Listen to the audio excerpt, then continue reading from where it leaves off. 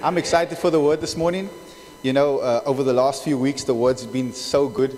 And just like those weeks, I'm expecting this morning, I'm expecting that God would speak to you.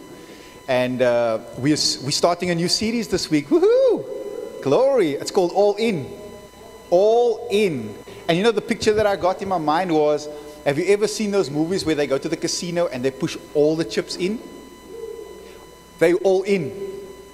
They're all in. So I don't know if you can see you can't see the picture really clearly, but on the picture it says stuff like desires, anxiety, life, money, dreams, family, kids. All of those things are on the little chips. So we're starting a series this week called All In. So I really wanted you to understand that, you know, in God, He doesn't want just some of you. What does He want? All of you. So how does He want you? All in. Amen? So, here's the thing. Let me give you an example. So when I got born again, right? So I'm driving home and I said, okay, Lord, this was the simplicity of my heart, but this is what I want you to understand, is that God doesn't need you to be so, He doesn't need you to know everything, because all He's after is your heart, right? And I prayed this simple prayer, because when you get born again, you don't know anything. I mean, you can pretend to know stuff, but you just, when you don't know, you don't know. And I prayed this prayer and I said, Lord, if I'm going to do this Christian thing, and I still said this Christian thing. Now you see, that's not funny to some of you, but to me it was funny even when I prayed it. Lord, if I'm going to do this Christian thing, then you know what? I'm going to give it everything I got. Because you know what? If this thing doesn't work, then I can just go back to doing exactly what I was doing before. It's not difficult. In fact, years went by and my friends were still doing the same things on the same nights in the same places. So what I'm saying, it's easy to go back. It's waiting right there for you. Open arms. Welcome back. So I prayed this prayer and I said, Lord, if I'm going to do this Christian thing, then I'm going to give it everything out. What was I saying? I said, Lord, I'm all in. I'm all in. And here's the thing. Either God is faithful or He's not. And guess what? Now, this is what blows me away. Just your simple yes. Just the simple yes that I said to God. Now we get to, myself and my wife, we get to pastor this amazing church. From a simple yes. From what my friends thought was, it's just a phase. Glory. It's still going and it's good. So that's really what I want to talk about in saying that God really wants us all in. So for part one of this, we're going to start part one today. Is that okay? Because we need part one. So today we're going to talk about surrender. Because I realized that we can't talk about being all in without dealing with surrender. So now I know sometimes you hear surrender and there's this negative connotation to it. It's like, oh, what is the Lord wanting me to give now? What does He want me to give up now? But I believe that there's power in surrender. And I'm hoping that by the end of this, you would see how much power there is in surrender. Amen? So God isn't trying to take things away from you. He's literally wanting to get things to you. But here's the thing. God can't get to you if you won't let it go. So, okay, let me give you some basic examples of surrender. How many of you are sitting in a chair right now? So all of you looking at me like, yeah, me. You can answer me, it's okay. I know it's rhetorical, but you surrendered all yourself, all your goodness. You surrendered to that little chair right there. Because you looked at it, you didn't ask the chair for its credentials, you didn't ask for the manufacturing details, you didn't ask for anything, you just looked at it and sat all your beautiful self down and hoped that it was going to hold you up. What did you do? You surrendered yourself to that chair. I know it's simple. What happens when you're with a passenger in a car? I drive most of the time, so I'm not surrendering. But when you're a passenger, you're surrendering to the driver. How many of you passengers asked the driver when was the last time they were in an accident, or if they were in an accident, when you got in the car this morning? No, you just trusted the one that you're surrendering to. How about you go flying? I've never done this. Maybe some of you have. I've never asked the stewardess, listen, how much flight time does this pilot have? Because we're about to be in the middle of nowhere in the air. And this guy, hopefully he's got enough credentials, enough flying experience that we're going to get to the other side. But what am I doing is I come and I just simply, without even thinking about it, surrender to the pilot. Does that make sense? So that's what I'm talking about that there's so much power in surrender, but when we take away the negative side, that when I say surrender, that I'm trying to take from you. You see, even what Daryl was sharing this morning was a form of surrender. You were surrendering finances to someone that was capable, able, and faithful. Okay, that's another message, D. That's another message. Let me give you another example. I'm just giving you a little bit of examples just to give you a little bit of context, right? So, again, when I got born again, the first thing I ever heard the Spirit of God say, and this is before I even knew what God sounded like, the first thing I heard God say was, you can't be unequally yoked. I was like, what the heck does that mean?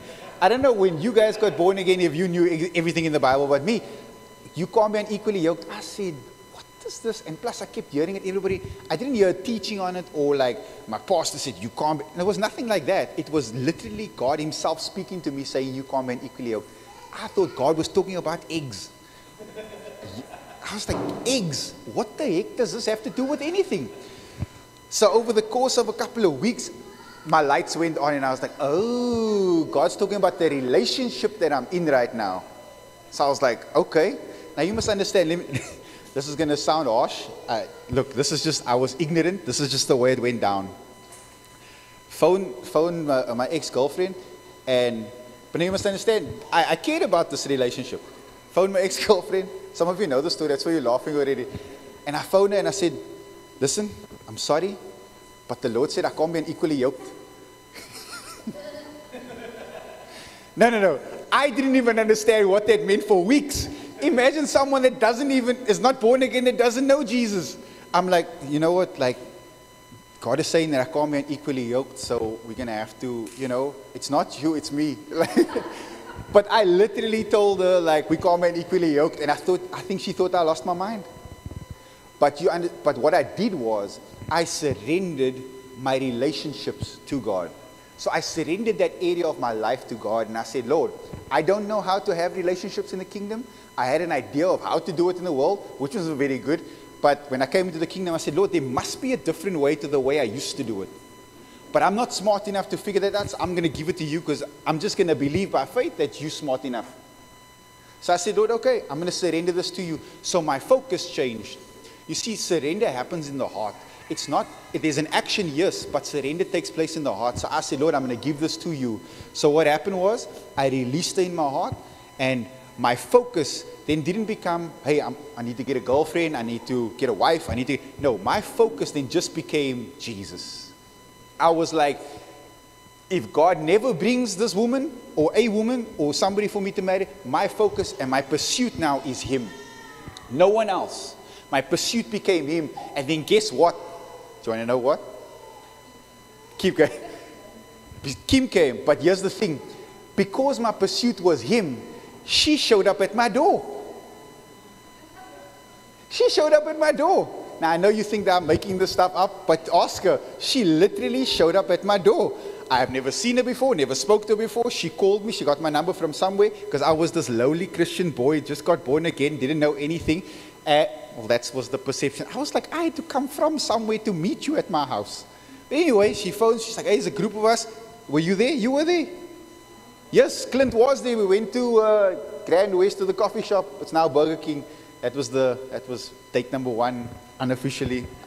But you see, even then, it was like, when you look and you're like, you just get But you see, my pursuit is Him now. So even though there's it's, I don't know, Lord, my focus is here. And it took months before that actually became a thing. You see, because He had to then change my focus, not change my focus, but then add that to what I could see. Because it was like I wasn't pursuing that. So He said, because you're not pursuing this, I'm going to add this to you. Vicky, you're preaching my message here. So here's the thing. Surrender is the place where faith is evident. Faith becomes evident where there's surrender. Because the thing is, in order for faith to be seen, you have to let go. So surrender is the place where faith is evident. Do you know why? Because it takes faith to let go of something that you're holding onto tightly. I know. You know where I learned that from? I learned that from Jesus. How many of you? He's a good example. So I learned this from Jesus. So Jesus said this in Luke 23:46. He said this, Father, so you know who he's giving it to, right? He says, Father, into your hands I commit my spirit. He said, Father, into your hands I commit my spirit. To me, he was in such a place of total surrender. Why? Jesus is God, will always be God, and will forever be God, right? But he said he took on the form of flesh. He took on the form of a servant. He laid aside his glory and became as a mere man. So he was human in the flesh. I need you to understand that. I know he's God, but I need you to see him in his human form, in his flesh. And now he's up on the cross after enduring all the beating to the point where that was like one lash away from beating you to death. Is that right? So here's the deal. He didn't die as God. I need to make this clear. He died as a human. He died as a human. He died as the perfect sacrifice. So here's the deal. He's up on the cross and he says, Father, into your hands I commit my spirit. Look, okay, let me put it, let me really, I want to paint a better picture as to why that's so significant in terms of surrender. There was a phrase that he says, and he says, Father, why have you forsaken me? Do you remember that phrase? It's right there. He says, Father, why have you forsaken me? You know why that's so amazing? It's because here's Jesus that's always sensed the presence of God. Was always in the presence of God. He was perfect. He walked perfect. And now he finds himself in possibly the worst place that he could ever be. And it's like there was a separation. He felt, you know what it really was? I don't believe God ever left him because the Bible says God will never leave or forsake you. You know what I actually think it was? When he took on the sin of the world, I believe that he experienced what it would be like when there was a separation when you went down. If you weren't going to heaven, if you didn't accept him, when you were going to hell, there would be a separation from his presence. And I believe that Jesus felt that, and I believe that that was a greater pain, being disconnected from the presence of God. I believe that was a greater pain than all the lashes that he could take on his flesh. Even to the point of dying, the separation from the Father was one of the greatest anguishes he ever felt. And now he's in this place, and he says, Father, even though I can't sense you right now, even though I'm experiencing all this right now, into your hands I commit my spirit. I'm committing it to the only one who I believe that is capable, faithful, and able. Amen. I want to give you another example, and we'll come back to that. I want to give you another example of surrender, right? So, like, I love my marriage, like I do, throwing it out there.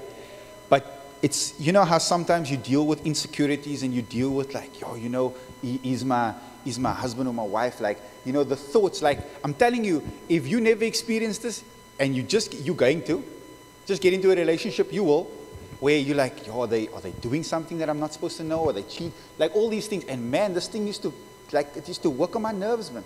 Like for real, I'm like, Kim is, she's confident, she's bold, she talks to everybody, like she can talk to anybody and everybody, and like people feel all of these things, and I'm looking there and I'm thinking to myself, like, and now these thoughts, which are not my thoughts, I need you to understand that, because my thoughts are life and peace.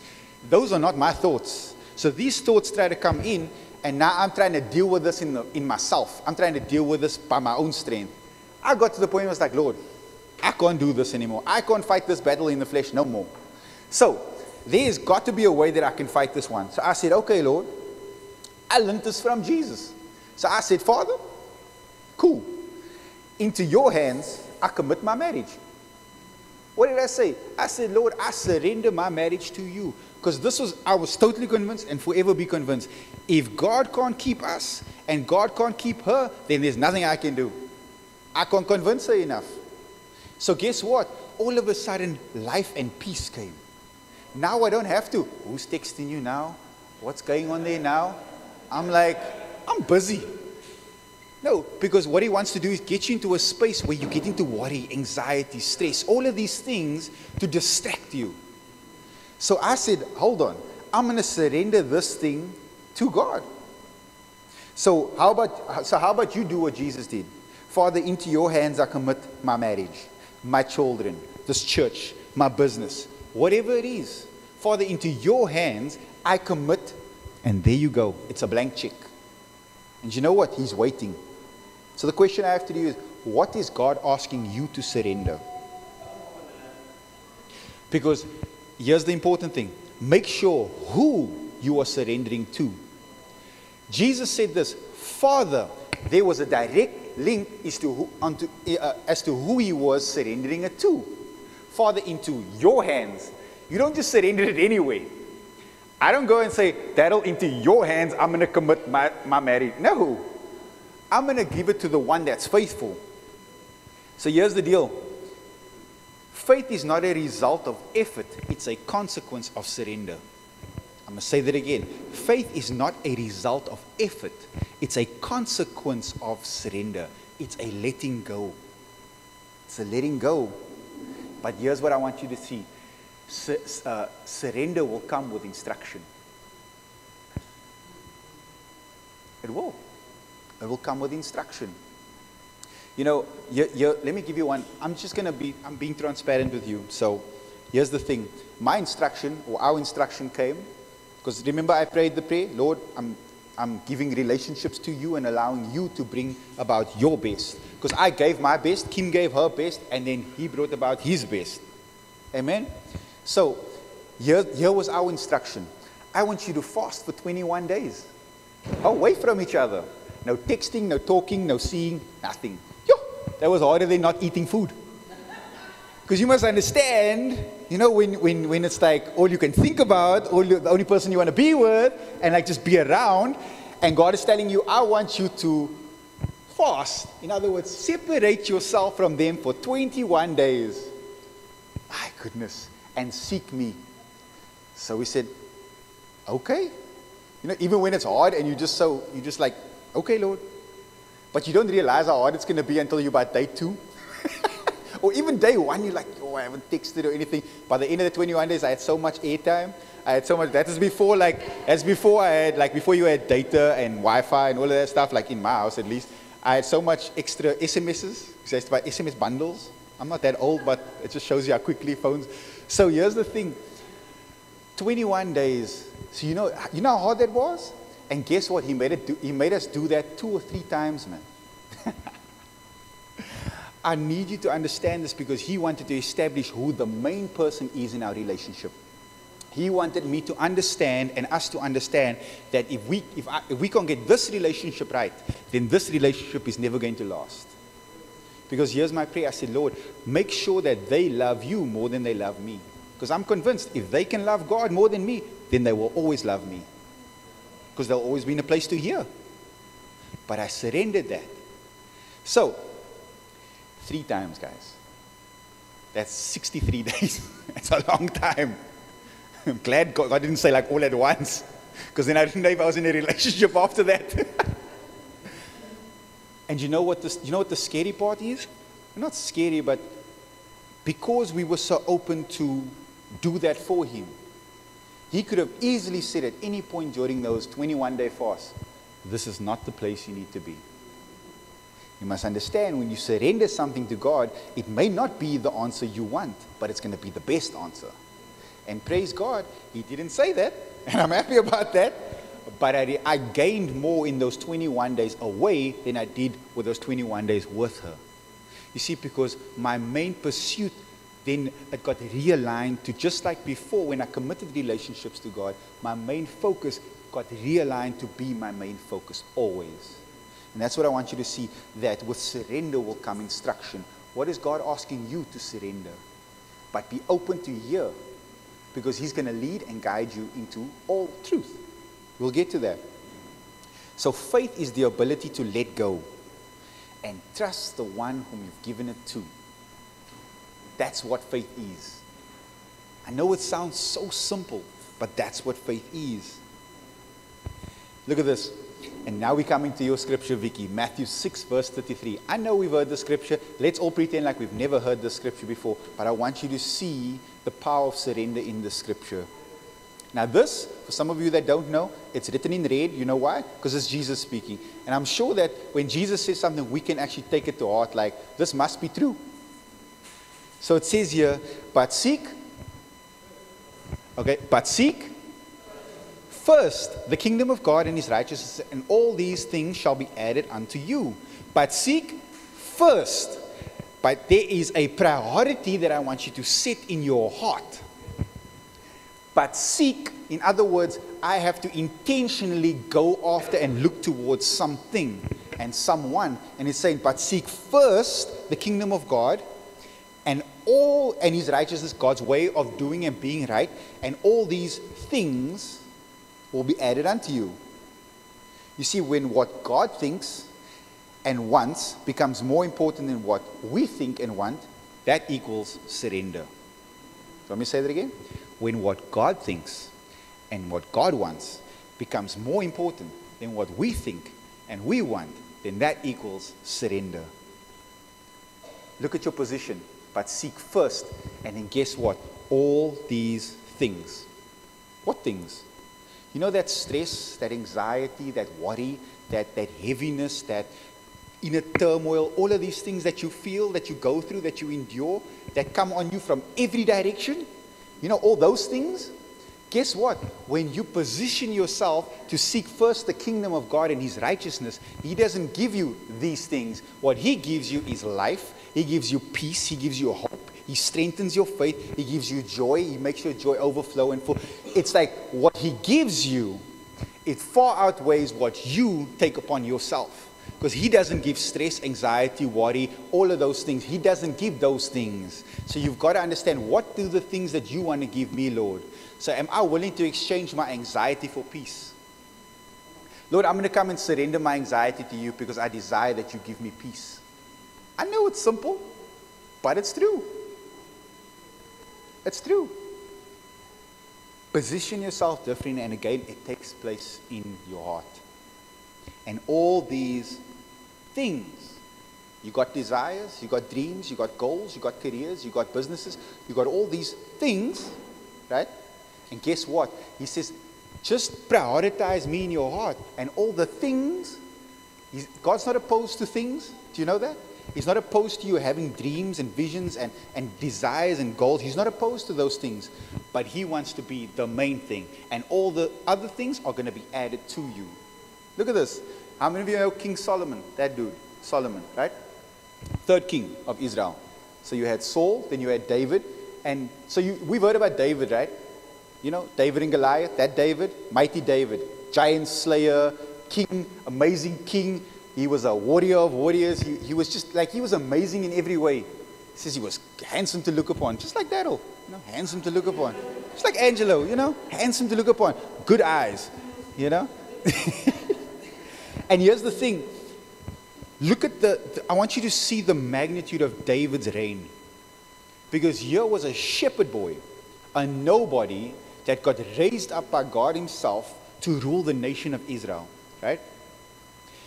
And he himself said, hold on, I can't build what I desire for God, but I'm going to give, and gave. My goodness. That's a whole nother message on its own, but he didn't hold back when it came to giving to the temple of the Lord, because he found another cause. So here's my point, is that imagine taking over from David, the one that they said is the man after God's own heart. What must you be to take over from him? Like I just think about it to myself. I'm like, you want me to take over from David? All the people love David. They all do. And you want me to take over from him? That's why I believe that Solomon positioned himself in surrender and not entitlement. Because he had every right to be entitled to the throne. But he said, hold on, look at it. It says this here, and we'll go through it. He says, I'm like a little child who doesn't know his way around. And David, with all his wisdom, made him king. And Solomon said, I'm like a little child who doesn't know his way around, and I'm supposed to lead this great nation that my father led. Like God's chosen people You want me to lead? I'm like, I don't have, when you don't even know how to say, it's just like, Lord, what do? I don't have enough wisdom for this. So that's why I believe he positioned himself in surrender and not entitlement. You see, you want to know why? Because when the calling is greater than your ability, then your position of surrender to God becomes your greatest weapon.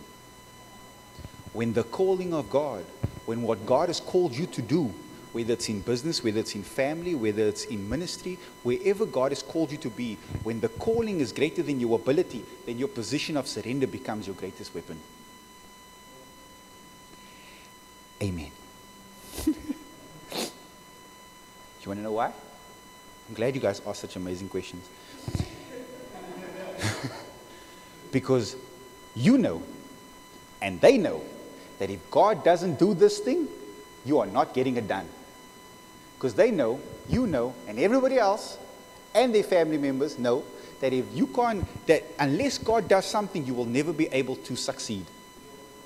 So when God calls you to wherever that may be, He's calling you to the music industry, film industry, to be a teacher, to be a mom, to be a dad, to be a child, to be a son, a daughter. You think that being a son or a daughter is not a calling? You beat out a whole bunch of other folks. We won't go into that class right now, but you were chosen for a purpose. So you were called. And it says this in Isaiah 61, it says that the Spirit of the Lord God is upon me, for He has anointed and qualified me. Woo! Hold on, you didn't do that, He did that. The Spirit of the Lord God, He anointed and He qualified you. That gets me right there. I'm like, thank you, Jesus. Thank you that you are the one that anoints and you are the one that qualifies. But all you have to do is say yes to the call, wherever that may be. But then your position becomes, Lord, I'm going to surrender. I'm going to position myself in humility because I understand that that is going to be my greatest weapon, my greatest position from which I can go from. And then you know who gets the glory? The one that it's rightly designed for. And you got no problem pointing people in that direction. Now, I just want to tell you about what God did. Like when you pray for people and they get healed and they don't know your name, then they go like, I don't know who that person is. I don't know what happened, but all I know is my leg works. Guess who? It's like, I don't know. I remember the one name that they kept praying in is Jesus. So I'm guessing Jesus healed me. I want you to see this because it's not about you making your name famous. It's about you redirecting people back to Him. Amen? Look at this. Solomon positioned himself to seek God first. Because his view was, I'm like a little kid, right? And everything else that he could have asked for, God added. So let's go there. And I want you to see this. Even at the opportunity of asking for anything, he still positioned himself and chose to remain in a place of surrender. 1 Kings 3 verses 4 and 5. It says, the king, which is Solomon, went to Gibeon to offer sacrifices. For that was the most important high place. And Solomon offered 1,000 burnt offerings on that altar. FYI, all he had to sacrifice was one. That's all that was required. But because of his heart for God, he just kept going. 1,000. Have you ever just been around 1,000 animals? Have you ever? Have you been around 1,000 people? It's a lot. Imagine these big, gufty animals, and he sacrificed. Do you know how much money that would be? Do you know how much time that is? Do you know how much effort that requires? Do you know how much that cost him? He's supposed to be ruling the nation. He's supposed to be making important decisions right now, but he's seeking the kingdom first. And say, Lord, I'm bringing this to you because I want this to be a sweet-smelling savor unto you. I want you to be acknowledged before everything else. And he just kept going and going and going. And he got to 1,000. That blows my mind. 1,000. 1,000. Like sometimes you kind of, your matrix kind of glitches when you must give 1,000 rand. Imagine 1,000 burnt offerings.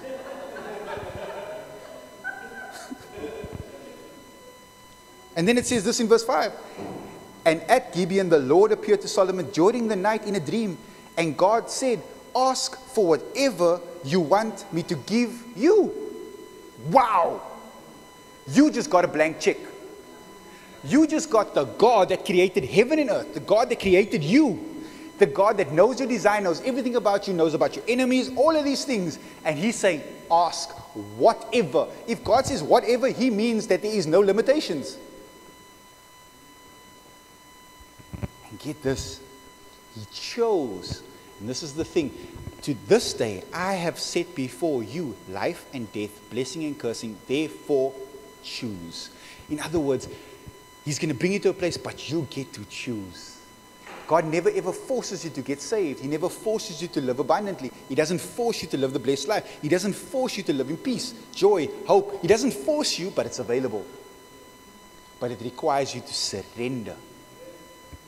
And you get to choose. So Solomon, in the midst of that, it's like, just think about it. You king, you know you got enemies out there. You know you need finances to run this kingdom.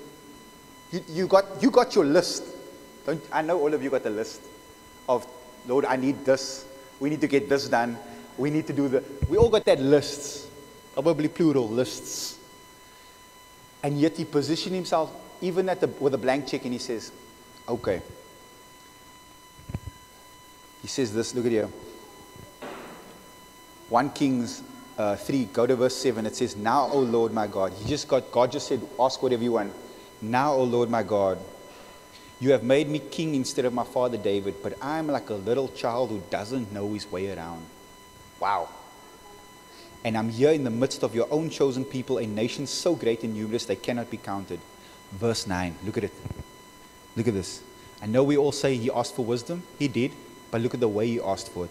He says, give me an understanding heart. The one translation says, give me an understanding mind and a hearing heart. Give me an understanding heart that I may govern your people well and know the difference between right and wrong. For who by himself is able to govern this great people of yours? Wow. Talk about not being entitled right now. Talk about realizing how much you need God to do what he's called you to do. And verse 10, and the Lord was pleased that Solomon had asked for wisdom. Ask whatever you want. And he prays, give me an understanding heart. But Lord, what about my enemies? What about, I know I got rent due. What about that? What about, I need to pay this and the kids' school fees need to be paid. He's saying, ask what you want right now. Let's bring it home. Lord, we've been living in these conditions that we're living in. Lord, when are we going to get a house? When are we going to get a car? It's tough traveling every week. Well, what are we going to do? When are we getting a building? When are we? And we have this list. And he had the opportunity to pray for anything and ask for anything. And he said, give me an understanding heart that I may rule your great people, your great nation, that I may discern the difference between right and wrong. Amazing. And look at this. The Lord was pleased that Solomon had asked for wisdom, and so God replied. Don't you love it when God speaks back? So God replied. That's a good time to shout right there. And so God replied, verse 11, because you have asked for wisdom in governing my people with justice and have not asked for a long life or wealth or the death of your enemies, verse 12, I will give you what you have asked for. I will give you a wise and understanding heart so as no one else had or ever will have. He became the wisest king. Verse 13, and, woohoo, you just got what you asked for. God's like, okay, seek first the kingdom of God and all these things. Here we go again. This is now in King. This is First Kings. The scripture we read was in Matthew, which hadn't been written yet. Amazing, isn't it? This is not like this is under the law and no. Look what he's doing. Verse 13, and I will give you what you did ask, what you did not ask for, riches and fame. No other king in all the world will be compared to you for the rest of your life. Oh my goodness. Oh my goodness. You're telling me that this was his portion just because he chose to prioritize God in his heart. Just because he positioned himself in surrender and said, Lord, I'm not capable, But if you give me the wisdom, then I know that all the other things that we strive for, that we strive towards, all of these things that we want to make happen, that He will add those things to you. Have you ever had things added to you where you didn't even strive or toil for it? I like that place. I like that place. Talk about abundant life. In verse 14, and if you follow me and obey my decrees and my commands as your father David did, I will give you long life. So not only did God give him what he asked for, He gave him a whole bunch extra and then said, oh, listen, remember the instruction that I spoke about earlier? Where when you surrender, God's going to give you instruction. If you follow my instructions, I'm then also going to add long life to you. Thank you, Jesus. Talk about abundant life. Talk about abundant life. So when you're facing some things, and we all go through things sometimes, right? Or is it just me? Like I'm not declaring that over you. I'm not asking you to confirm by 2 or 3 witnesses that you go through some stuff. But if you don't have to answer me, because you don't have to come into agreement. But we go through some stuff. That's what Tanya and Daryl just got up here and said. We had a tough week, a tough faith week. And look at them, they're still smiling, still looking good, still, expectant that God is good. So when you find yourself facing these things or going through these things, I want you to hear this. And this is very, very important. Take heed what you listen to. Take heed who you listen to. Take heed, or let me put it this way, what you look at and what you say. Let me put it again. What you listen to, who you listen to, what you look at, and what you say. Watch your mouth. Watch your mouth. This is what I really discovered, that like when things aren't going the way you wanted to, or you feel like you're getting pressed in on every side, don't have enough money for this, or the kids' school fees must be paid, and it's just like your list can go on and it can come for, and it just feels like everything is just like, Lord, when are we going to break out of this thing? And it's just like, I don't want to live in this, and it's like we go through this thing. And those are just a few examples. Those might be some of the struggles I faced. Maybe not you. You guys are amazing. But you know what I've learned the importance of? Is guarding my heart. Now, I know that sounds simple and it sounds cliche, and it's like, yeah, guard your heart with all diligence. It'll affect everything that you do. Yeah, we know that scripture. Cool. But I really want to say, I can tell you the scripture, but I want to tell you how. Do you want to know how? I already told you how. Number 1, guard your ears. Guard your ears. These things.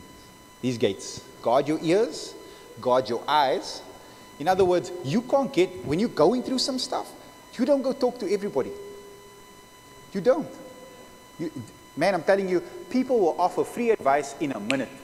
And it's generally not what the Spirit of God is saying. I don't know. Is it just me?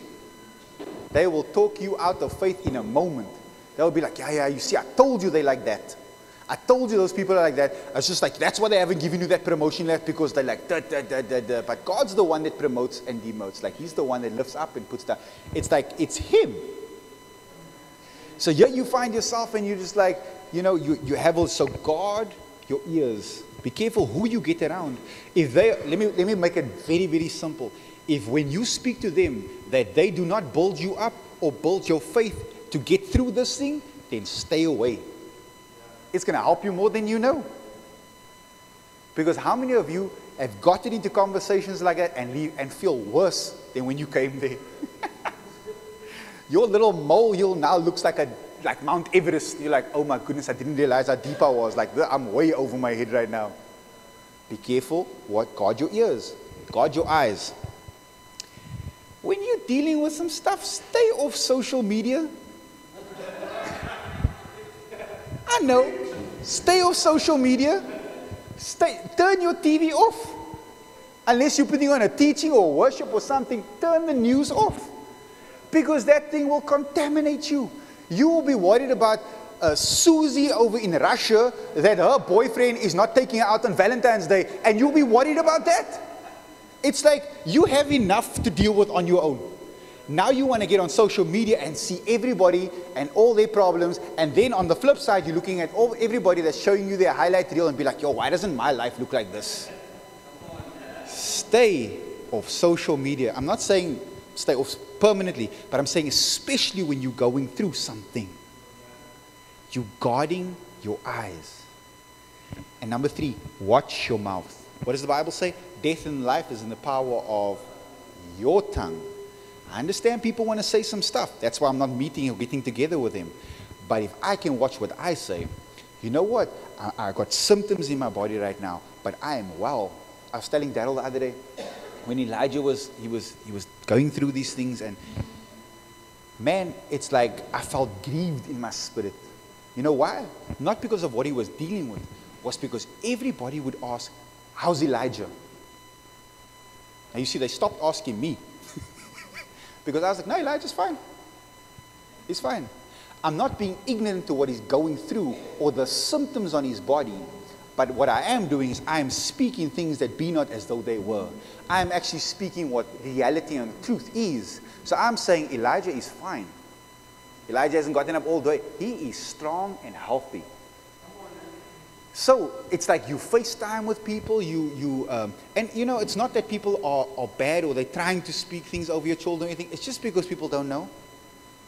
And that's why I say you've got to guard sometimes who you speak to and when you speak to them. Because they mean well. Oh, you know, oh my baby, oh, he's so sick. No, he's healthy. He's strong. He's whole. He's got so much strength in his body. I need to pray for him to go sleep. Like, you know what I'm saying? I got to watch what I say when things, you know what? I have abundance and no lack. I have abundance and no lack. I can pay this months in advance. I'm saying things, and it's not that you are trying to be ignorant. It's that you are operating and functioning in your design. Because when God wanted to see something, he said, light be. So guard your ears. Guard your, what's number 2? Guard your. And watch your. And as a consequence, your heart will be guarded. So now when I say, guard your heart, you know what the beginning of that scripture says? Above all. Guess what you got to prioritize right now? That's what the scripture says. I'm not making it up. Above all. That's a pretty significant deal. Above all, guard your heart with all diligence, for it affects everything that you do. It affects it. You're telling me that if I can just protect just this heart of mine, that it can affect every area of my life? Absolutely. Because otherwise, that's not true. And I have come to believe that everything written in here is true. See, you have a flesh, you have a natural way, you have experiences, we have ways of that. It's like, you said what to me? Excuse me? Okay, let me give you the peace of my mind, and you know, let me just react a certain way, but I've come to understand that you need to learn how to stop. There's a way that your flesh wants to react, and sometimes it's going to cause you telling somebody off, right? So, this is what the Bible says, and I never ever saw this before, that it says is that there's a way that seems right unto a man. Look at it. There's a way that seems right unto a man, or woman, you included in here too, but the end thereof are the ways of death. We need to learn how to respond by the Spirit of God. Isn't that what he said? This is what Jesus said. When the Spirit of truth has come, he will lead, he will guide you into all truth. For he will not speak of his own authority, for whatever he hears from the Father, he's going to speak to you and declare these things that are to come. So he already knows how to get through some stuff. So let me give you a great example of this. So there's these rare occasions, very, very rare occasions, where Kim and I are not quite on the same page, or we have some kind of like a disagreement. Very, very rare. Maybe not in your marriage, like in my marriage, it's very, very rare. Jesus' name. And all of you said? Amen. I love agreement. So here's the thing. So now there's a way that I want to respond. Man, I'm locked and loaded, waiting to shoot off all my bullets. Because you know, you have those. But I remember what you did. I remember this. I can run you a list as to why I'm justifiably can talk and say this thing. So, the Spirit of God will say, leave it alone. But there's a way that seems right to me right now. And my way is I want to make my voice heard. And the end thereof can be strife, anger, offense, you name it. There's a way that I want to respond, but within me, The Spirit of God is saying, leave it alone. Why? Because He wants to lead me into all truth. So He says, leave it alone. And me being the fool overrides that, because God won't force you. You'll still get to choose. And I open my mouth. Then I wonder sometimes why we're fighting afterwards. But He already gave me a way of escape, and He just said simply, leave it alone. And here's the thing. If we can learn how to respond by the Spirit of God, do you know why I believe that we face some battles that we face right now? It's because we're out of position. Because if we position ourselves right, then we'll be in a place where we can hear Him, that we can allow Him to lead us and navigate us through some stuff. There's a way that seems right. There's a way. Look, it says, when the Spirit of truth comes, right? Has He come? He's come. He will lead you into all truth. So I found this very interesting. I found this in that word truth. The Greek word for truth, it means reality. He's going to lead you into all reality, not doctrine. It doesn't say when the Spirit of truth comes, He's going to lead you into all doctrine. It says He's going to lead you into all truth. See, and it's the application of truth, it's the application of reality that matters, and not just superficial knowledge. I can say, yes, they said I must guard my heart. The Bible says I must guard my heart, but I don't know how. I don't apply it. I don't actually take heed to actually guarding my heart. So all of that it's now good knowledge. And what He's trying to say is, here's a reality. All you have to do is apply the reality. Be ye doers of the word, right? The Greek word is reality. So look at this. It says, He will guide you into all, let's change the word, reality. Guess what reality is? You find yourself in this potential argument. Reality is peace. That's reality. But now I get to choose, because He said He's going to lead me into peace. And His instruction is, why don't you just go make a cup of coffee rather and apologize? But I wasn't wrong. I'm leading you into all truth. I'm leading you into all reality.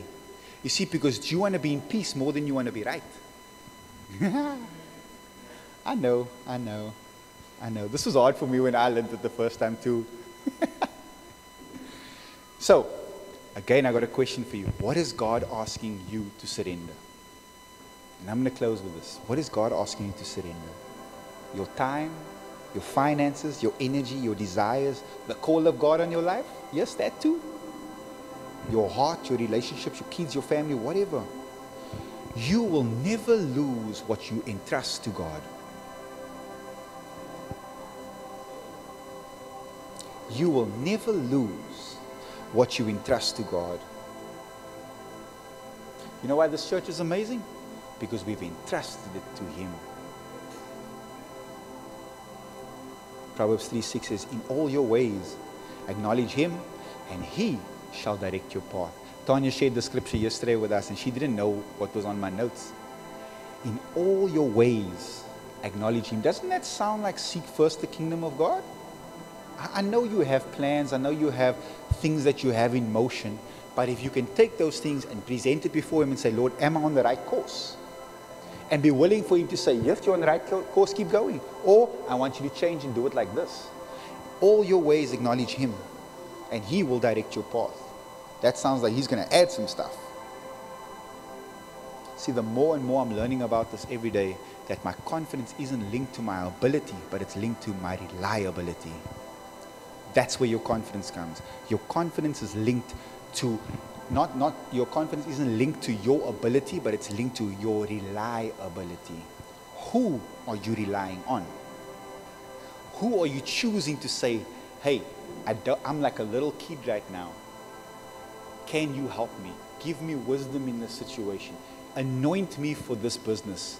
You don't have the qualification. That's okay. That's where favor comes in. That's where the wisdom of God. You think Joseph was qualified to rule the nation? No. But God gave him wisdom. And to the point where this was a person in jail. This dude was in jail, in prison, as a slave. And then he says, there's no one wiser than you.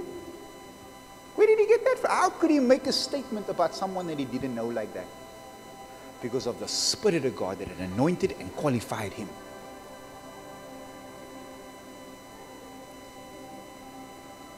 Who are you surrendering the choice to? Because you will hear the voice of the one that you surrender to. I know it seems hard at the beginning. You know why? Because you're learning to trust the one you're surrendering to. But my goodness, does it get fun? Does it get fun? When you start hearing things, when God starts giving you direction, when God starts speaking some stuff, and all of a sudden what you used to strive and toil through, what used to be so hard before, becomes so easy. Because He will speak. So I really came to encourage you today. And I hope that your perspective on what surrender is changed. That God is not trying to take stuff from you, but that He's actually wanting, desirous of, to add to your life in more ways than we can understand. So we don't have to surrender. We get to surrender. Amen? Amen. So Father, we just thank you for your word this morning. Lord, we pray that this word would take root in our hearts, that we would have the boldness to come before you and surrender whichever area of our lives that you are calling for, that we would be willing and obedient. And I thank you that as we realign our hearts to you, that we would seek first your kingdom. Seek first you. We make you our priority in our hearts. And we thank you that all the other things will just be added to us.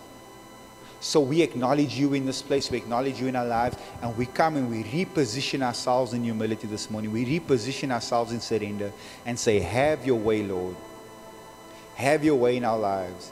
Lead and guide us into all reality. Lead and guide us into all reality.